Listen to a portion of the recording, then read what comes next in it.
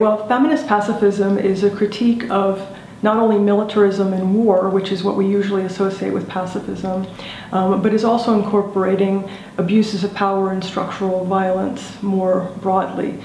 So I was looking at a definition by a suffragist of the 19-teens progressive era, and her understanding of anti-militarism really was something that was very consistent with our modern understanding of feminist pacifism. It's an inherent part of being opposed to militarism to also be challenging these abuses of power and to be concerned about relationships between men and women and more broader understanding about power and violence and coercion. Cynthia Enlow has an interesting approach to this, where she's talking about the idea of security as not being the idea that there's security being provided to protect women, which she says perpetuates this military sort of model, but saying that we need to give men and women both the tools in order to be able to de-escalate violence.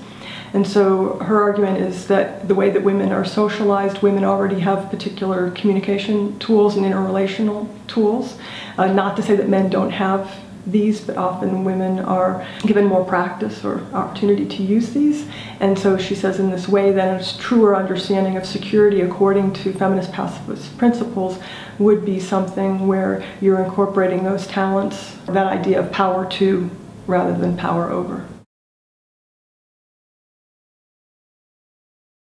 Well, I think within international relations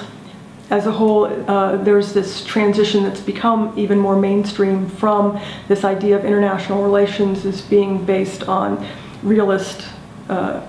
expectations to someone who is as well known as former Secretary of State Hillary Clinton, advocating in her farewell speech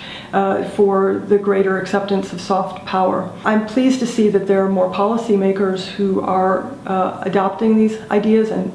promoting these ideas. But one of the things that I was interested in, even in Hillary Clinton's speech, is that there are ways in which this is being promoted, and yet there are also the regular operations and policy decisions that are being made by the State Department. And so there's almost sort of like a good cop, bad cop kind of thing. We're still a long way from widespread acceptance and adoption of these ideas into policy, not only by women who are in positions of power, but also amongst the male